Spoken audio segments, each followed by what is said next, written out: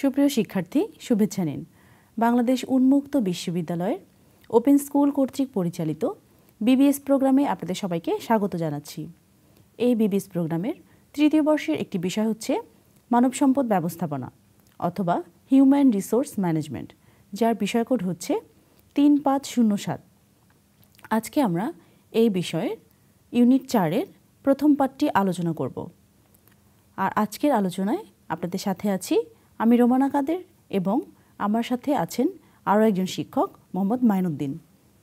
আজকের পাঠে যা যা রয়েছে: জনশক্তি সংগ্রহের অর্থ, জনশক্তি সংগ্রহের প্রক্রিয়া, জনশক্তি সংগ্রহের সীমাবদ্ধতা এবং জনশক্তি সংগ্রহের উৎসের শ্রেণীবিভাগ।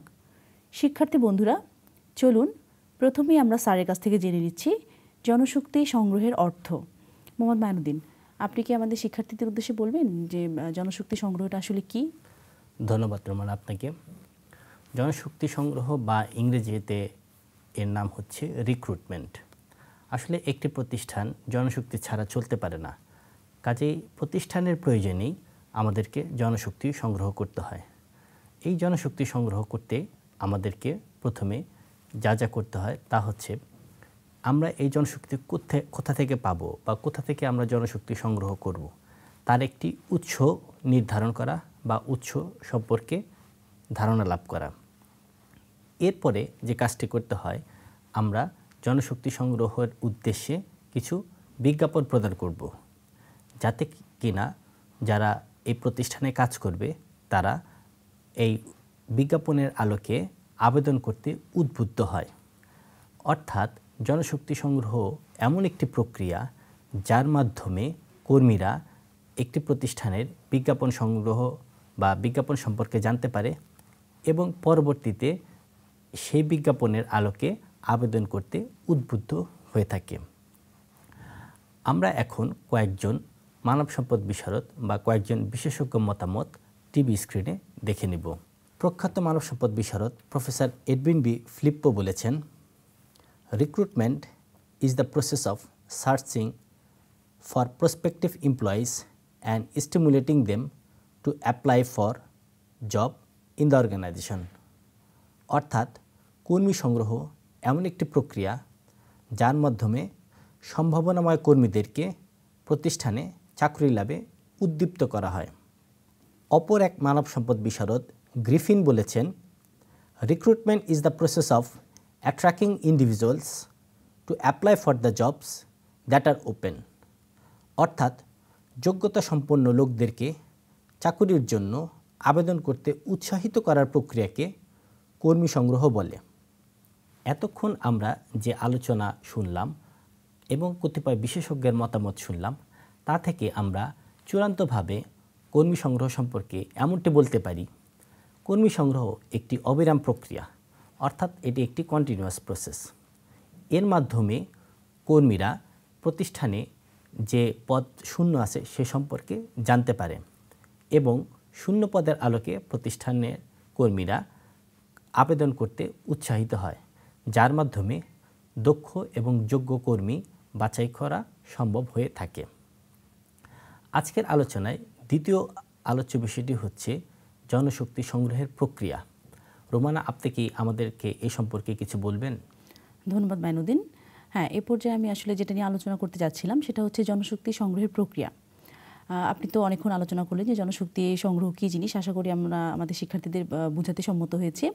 এ পর্যায়ে আমি আসলে আলোচনা করতে চাচ্ছি জনশক্তি সংগ্রহের প্রক্রিয়াটা কী। হ্যাঁ, জনশক্তি একটা অর্গানাইজেশনের জন্য বা একটা প্রতিষ্ঠানের জন্য সবচেয়ে গুরুত্বপূর্ণ অংশ বা মানব সম্পদ ব্যবস্থাপনার খুবই ইম্পর্টেন্ট একটা পার্ট হচ্ছে জনশক্তি। আর এখানে এদেরকে কিভাবে সংগ্রহ করা হবে, মানে হচ্ছে অন্য অর্গানাইজেশনে যারা অ্যাপ্লাই করবে বা বিভিন্ন জায়গায় যারা অ্যাপ্লাই করবে তারা যাতে এমনভাবে মানে তাদের অ্যাডভার্টাইজ করে বা সার্কুলার করে এমনভাবে তাদেরকে অ্যাট্রাক্ট করে নিয়ে আসা যাতে সে অন্য কোথাও অ্যাপ্লাই না করে, ঠিক এই অর্গানাইজেশনে অ্যাপ্লাই করে। এটা হচ্ছে আসলে প্রক্রিয়া।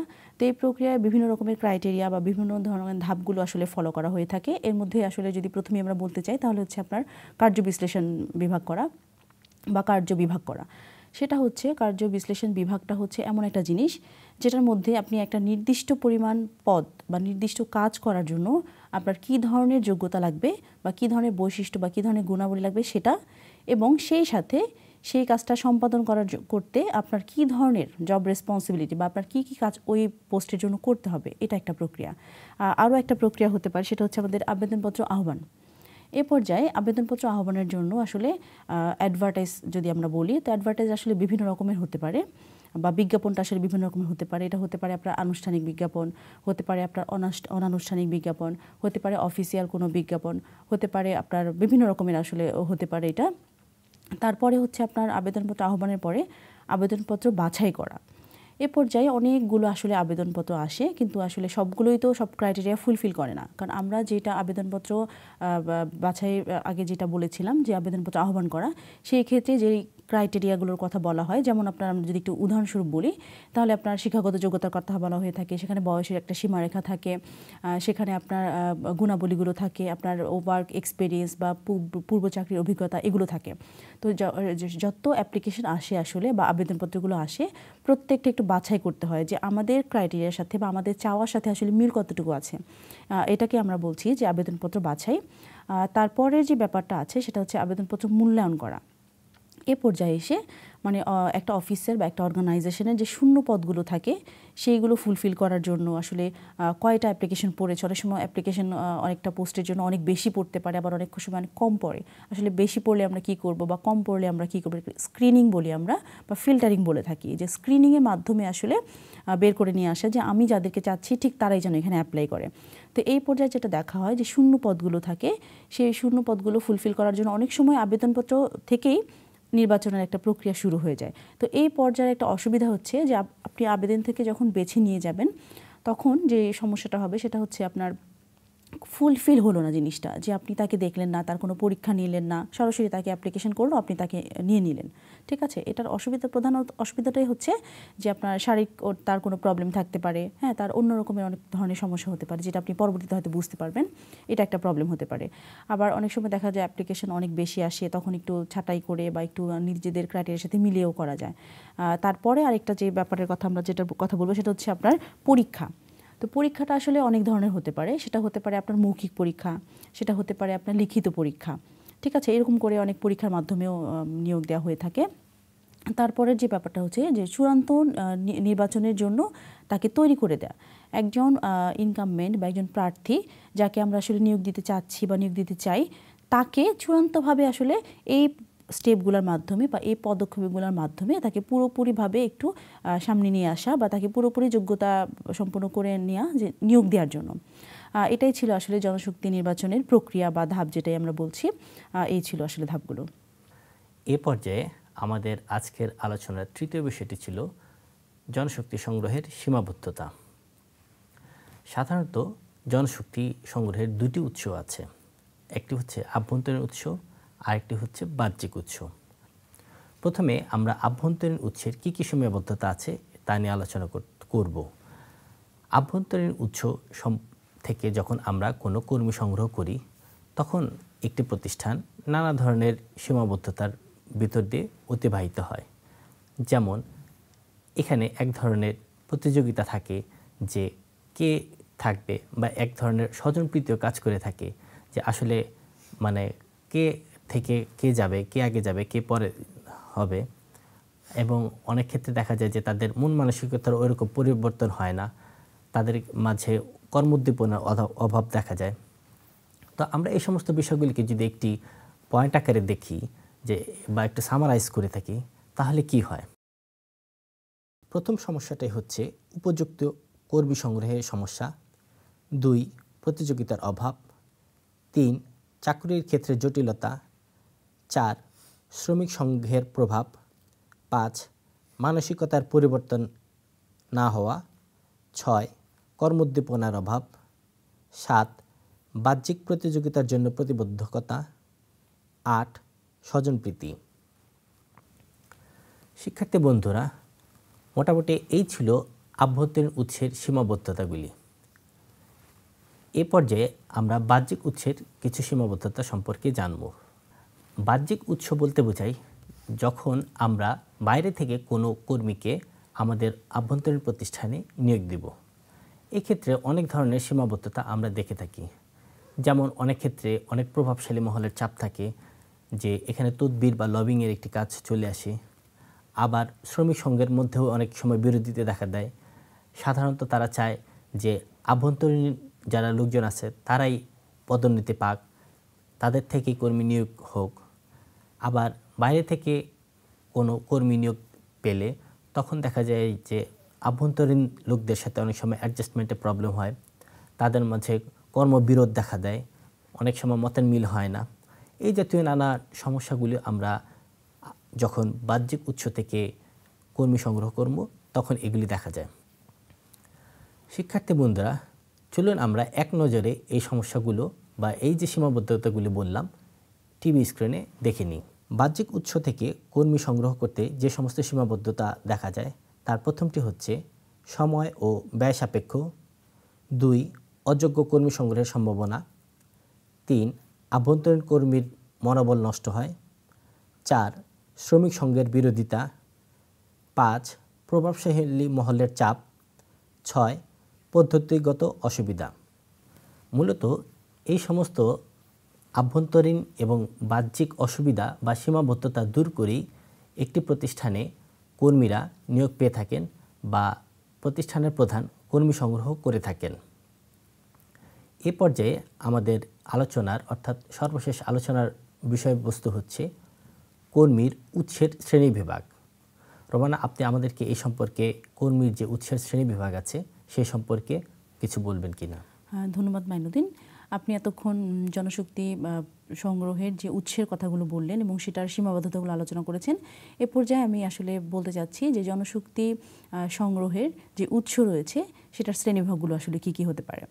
আমরা যদি বলি প্রথমেই জানি যে জনশক্তি সংগ্রহ করা হয় আমাদের 2টা উৎস থেকে। সেটা হচ্ছে আপনার একটা আভ্যন্তরীণ উৎস এবং পরেরটা হচ্ছে বাহ্যিক উৎস।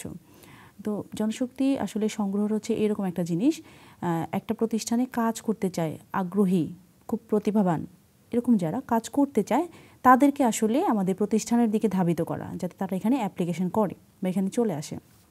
তার মানে হচ্ছে এটা খুব কঠিন একটা কাজ, কারণ আপনার অনেকগুলো উৎস আছে, অনেক রকমের উৎস আছে, যে আভ্যন্তরীণ হতে পারে, বাহ্যিক হতে পারে। এগুলোর মধ্যে আসলে অনেক প্রকারভেদ আছে যেগুলো আমরা একটু পরে আলোচনা করব।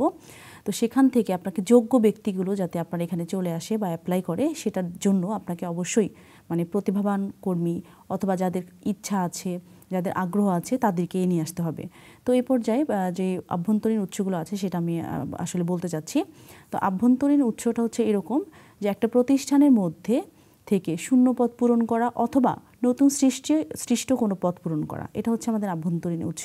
তো এই আভ্যন্তরীণ উৎসগুলোর মধ্যে আসলে আরও অনেকগুলো ভাগ আছে। এটা যদি প্রথমেই আমরা বলি সেটা হচ্ছে আপনার পদোন্নতি। এই আভ্যন্তরীণ উৎসে আসলে পদোন্নতির মাধ্যমেও কিন্তু আমরা আসলে নতুন নিয়োগের একটা ব্যবস্থা হয়ে থাকে, যে আপনি যেই পজিশনে বা যেই পদে আছেন তার থেকে ঠিক উপরের পদে, মানে হচ্ছে পদোন্নতি দিয়ে আমরা আসলে উৎস নির্ধারণ করতে পারি পদোন্নতির মাধ্যমে। তারপর হতে পারে আপনার ট্রান্সফার, বদলি। ঠিক আছে, তো বদলি একটা অর্গানাইজেশনের যদি অনেকগুলো ব্রাঞ্চ অফিস বা শাখা অফিস থাকে সেই ক্ষেত্রে আসলে বদলি কথাটা চলে আসে, যে এক অফিস থেকে আরেক অফিসে বদলির মাধ্যমেও কিন্তু এটা হয়ে থাকে। তারপরে আছে আপনার মনে করেন শ্রমিক সংঘ। অনেক বড় বড় অর্গানাইজেশনে বা অনেক বড় বড় প্রতিষ্ঠানে শ্রমিক সংঘ নামে একটি সংঘ থাকে। অনেক সময় চাইলে আভ্যন্তরীণ উৎস মানে হচ্ছে আপনার শ্রমিক সংঘ থেকেও নিয়োগ দেওয়ার একটা ব্যবস্থা বা নিয়োগ দেওয়ার একটা বিষয় চলে আসে। তারপরে যেমন আছে আপনার কর্মীদের সুপারিশ। ভেতরে একটা অর্গানাইজেশনের ভেতরে যারা কাজ করছে, যে এমপ্লয়িরা আছে, তাদের অনেক সময় সুপারিশ আসলে অর্গানাইজেশন ফেলতে পারে না, কারণ তাদের উপরে আসলে পুরো প্রতিষ্ঠান ডিপেন্ড করে। এই জন্য তাদের সুপারিশও অনেক সময় আপনার নিয়োগ দেওয়ার একটা প্রস্তাব চলে আসে। তারপরে যেমন আছে আপনার স্থায়ীকরণ। একটা অর্গানাইজেশনে বা অনেকটা আসলে এটা অর্গানাইজেশন টু অর্গানাইজেশন ভ্যারি করে, যে কোনো অর্গানাইজেশনে প্রবেশন পিরিয়ড হয়তো বা 1 বছর হতে পারে বা 2 বছর হতে পারে বা 6 মাস হতে পারে। তো প্রবেশনের পরে একটা স্থায়ীকরণের একটা ব্যাপার থাকে। তো স্থায়ীকরণের মাধ্যমে আসলে নিয়োগদান করা যেতে পারে। এই ছিল মোটামুটি আমার আভ্যন্তরীণ যে উৎসগুলো আছে সেটা। এরপরে আমি যেটা বলতে চাচ্ছি সেটা হচ্ছে আমাদের বাহ্যিক উৎস। তো বাহ্যিক উৎসের মধ্যে আসলে প্রথমে যদি আমরা বলতে চাই তাহলে হচ্ছে আপনার অ্যাডভার্টাইজমেন্ট। এই অ্যাডভার্টাইজমেন্ট বা আপনার বিজ্ঞাপনটা আসলে বিভিন্ন রকমের হতে পারে। আর বর্তমান যুগে তো আসলে আপনার একসময় আপনার পেপারে আমরা অনেক বিজ্ঞাপন দেখতাম বা এখনও দেখি, কিন্তু এখন আসলে বেশি প্রচলিত হয়ে যাচ্ছে আপনার অনলাইনে যে বিজ্ঞাপনগুলো হয় সেগুলো বিভিন্ন, যেমন আপনার চাকরির জন্য বিডি জবস আছে, জবস A1 আছে, এরকম বিভিন্ন রকমের আসলে সংগঠনগুলো আছে যেগুলোর মাধ্যমে আমরা খুব সহজে অনলাইনে অ্যাপ্লিকেশন করতে পারি। তারপরে হতে পারে আপনার আবেদনপত্র আহ্বান। আমরা অনেক সময় যে অ্যাডভার্টাইজের কথা একটু আগে বললাম যে আবেদনপত্র আহ্বানের মাধ্যমে কিন্তু আমরা আসলে বাহ্যিক উৎসগুলো ফুলফিল করতে পারি। তারপরে যেমন আছে আমাদের আপনার কর্মী বিনিয়োগ সংস্থা, এরকম অনেক সংস্থা আছে যাদের মানে প্রধান কাজই হচ্ছে যে কর্মীদেরকে বিনিয়োগ করা, মানে হচ্ছে সেখানে যারা অ্যাপ্লাই করবে তারা হয়তো বা সিভি ওখানে দিয়ে আসে, সেই ক্ষেত্রে আপনি ওখান থেকে গিয়ে চাইলে তাদেরকে বললে যে আপনার ক্রাইটেরিয়াগুলো বললে সে তাদের ক্রাইটেরিয়া ফুলফিল করার মতো লোক থাকলে তারা দিয়ে দেয়, এরকম একটা পদ্ধতি হতে পারে। তারপরে হতে পারে বিভিন্ন শিক্ষা প্রতিষ্ঠান, শ্রমিক সংঘ এরকম হতে পারে। তারপর বিভিন্ন আপনার এজেন্সি থাকে, যে এজেন্সির মাধ্যমে আমরা আসলে নিয়োগ দিতে পারি। আচ্ছা, তারপরে হতে পারে আপনার অন্য প্রতিষ্ঠানের সাথে চুক্তি, কোনো প্রতিষ্ঠানের সাথে চুক্তি করে অনেক সময় বাহ্যিকভাবে সেটা করা যায় যে সেই প্রতিষ্ঠানের সাথে তার চুক্তি যে আমাদের ক্রাইটেরিয়া হচ্ছে যে বিবিএ কমপ্লিট করা লাগবে বা এমএ কমপ্লিট করা লাগবে, এই বিষয়ে আপনার অনার্স মাস্টার্স হতে হবে। যদি আমরা আমাদের ক্রাইটেরিয়াগুলো বলে দিই, ওরা সেভাবে করে ওদের চুক্তির মাধ্যমে ওরা সেটা করে, সেটা হতে পারে। আবার অনেক সময় আপনার খণ্ডকালীন কর্মী নিয়োগ দেওয়া হয়ে থাকে, যে সব সময়ের জন্য দরকার না, কিছু সময়ের জন্য খুব ওভারলোডেড যখন হয়ে যায় একটা অর্গানাইজেশন, তখন খণ্ডকালীন বেসিসে অনেক সময় নিয়োগের একটা চিন্তাভাবনা চলে আসে।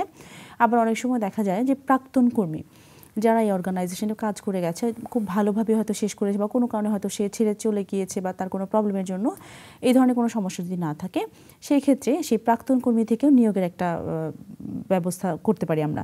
তারপরে আছে কিছু মধ্যস্থতাকারী সংস্থা, যাদের কাজই হচ্ছে মানে এজেন্টের মতো, তাদের কাজই হচ্ছে যে যাদেরকে নিয়োগ দেওয়া হবে তাদের সিভি আসলে রেখে দেয়া, তারপরে কোনো প্রতিষ্ঠানে দেয়া, এরকমও হতে পারে। তারপরে সরকারি কর্ম কমিশন আছে, সেগুলোর মাধ্যমে নিয়োগ হতে পারে। তারপরে আপনার মনে করেন ভ্রাম্যমাণ হতে পারে অনেক সময় নিয়োগটা।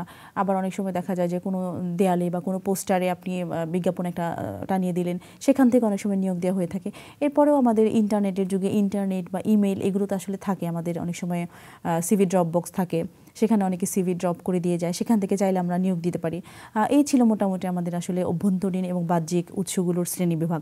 ঠিক আছে, তো প্রত্যেকটা জিনিসের আসলে সুবিধা অসুবিধা আছে, যে অভ্যন্তরীণ জায়গা থেকে নিলেও কিছু সুবিধাও আছে, আবার কিছু অসুবিধাও আছে। সুবিধাটা হচ্ছে এই যে অভ্যন্তরীণ উৎস থেকে যদি আমরা আসলে এমপ্লয়ীদেরকে রিক্রুট করে থাকি, সেই ক্ষেত্রে সুবিধাটা হচ্ছে এই যে তার আপনার যোগ্যতা, তার শিক্ষাগত যোগ্যতা, তার কাজের এক্সপিরিয়েন্সটা, তার পারফরমেন্সটা কেমন, এগুলো আমরা আসলে জেনে যাই, যেহেতু সে ভেতরেই ছিল।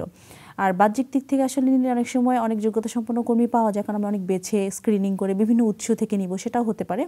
আবার সাইড বাই সাইড কিছু অসুবিধাও হতে পারে, যে অসুবিধাটা হচ্ছে এরকম বা নেগেটিভ সাইড হচ্ছে এরকম যে বাহ্যিক দিক থেকে নিলে আসলে তার সমস্ত জিনিস আমি জানি না, একটু কিছু জিনিস জানি, কিছু জিনিস জানি না, সেক্ষেত্রে একটু প্রবলেমও হতে পারে। তার প্রোডাক্টিভিটি কেমন হবে, তার স্যাটিসফ্যাকশনটা কেমন হবে, তার পারফরমেন্সটা কেমন হবে, এই নিয়ে একটু আবার সন্দেহ হতে পারে। তো এই ছিল আসলে আমাদের কর্মী সংগ্রহের যে উৎস, সেটার শ্রেণীবিভাগ। ধন্যবাদ রুমান আপনাকে। শিক্ষার্থী বন্ধুরা, এতক্ষণ আপনারা মানব সম্পদ ব্যবস্থাপনা বইয়ের ইউনিট 4-এর প্রথম পাঠের আলোচনাটি শুনলেন। আর এর মাঝেই আমরা আলোচনার একেবারে শেষ প্রান্তে চলে এসেছি। আলোচনা শেষ করার পূর্বে চলুন আমরা এক নজরে জেনে নিই প্রথমে আমরা কি কি জেনেছি। প্রথমে আমরা জেনেছি জনশক্তি সংগ্রহের অর্থ, এরপরে জেনেছি জনশক্তি সংগ্রহের প্রক্রিয়া, এরপরে জেনেছি জনশক্তি সংগ্রহের সীমাবদ্ধতা, এবং সর্বশেষ যেটা জেনেছি তা ছিল জনশক্তি সংগ্রহের শ্রেণীবিভাগ, অর্থাৎ যে উৎসগুলি ছিল সেই উৎসের শ্রেণীবিভাগগুলো। আর আশা করি আপনারা এই আলোচনা শেষে জনশক্তি সংগ্রহ সম্পর্কে সম্যক সঠিক ধারণা লাভ করেছেন, এর প্রক্রিয়া সম্পর্কে জেনেছেন এবং এর সীমাবদ্ধতাগুলো কী কী ছিল তাও জেনেছেন। সর্বশেষ যে উৎসের শ্রেণীবিভাগ সেগুলো সম্পর্কেও আপনারা অবহিত হয়েছেন। আপনারা আরও আমাদেরকে প্রশ্ন বা জিজ্ঞাসা করতে পারেন।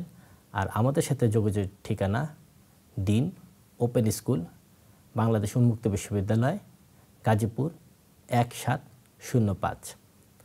ভালো থাকেন, সুস্থ থাকেন, পাঠে মনোনিবেশ করবেন। পরবর্তী অনুষ্ঠান দেখার আমন্ত্রণ জানিয়ে আপনাদের সবাইকে বিদায় জানাচ্ছি। ধন্যবাদ।